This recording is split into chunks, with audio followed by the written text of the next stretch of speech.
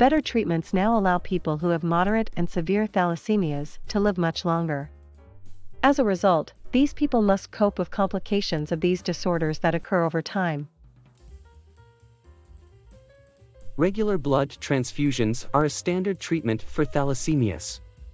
Transfusions can cause iron to build up in the blood, iron overload. This can damage organs and tissues, especially the heart and liver.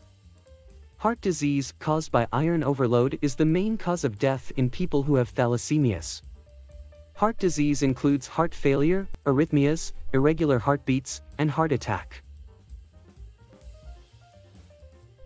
Among people who have thalassemias, infections are a key cause of illness and the second most common cause of death.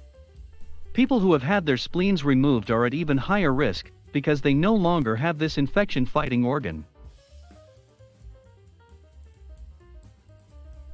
Many people who have thalassemias have bone problems, including osteoporosis, osteoporosis. This is a condition in which bones are weak and brittle and break easily.